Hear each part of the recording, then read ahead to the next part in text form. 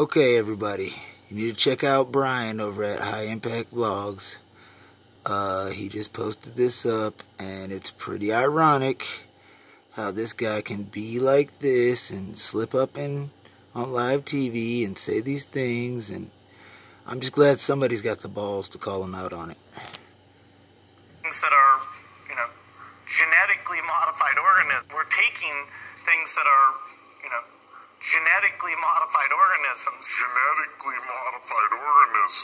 we're injecting them in little kids' arms. We just shoot them right into the vein. What you're about to see is one of the biggest red pill bombs that I've seen detonated on fake stream media in a long, long time. I'm just going to play all 55 seconds of it, and you leave your thoughts about it in the comments section below. Enjoy.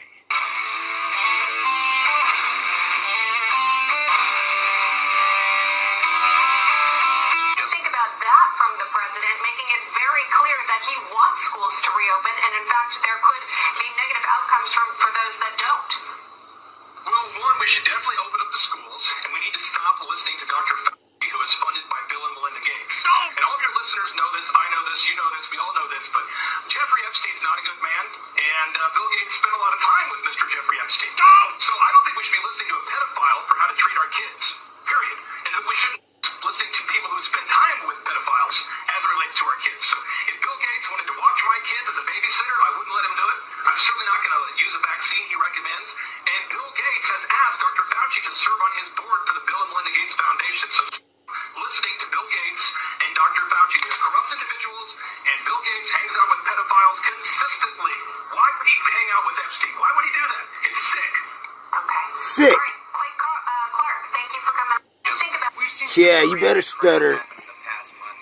You better stutter. Now, I don't know about you, but I sure don't want to take advice on any kid from that guy. Period. And I'm not going to take it either. I don't know about you, but it's time to take a stand.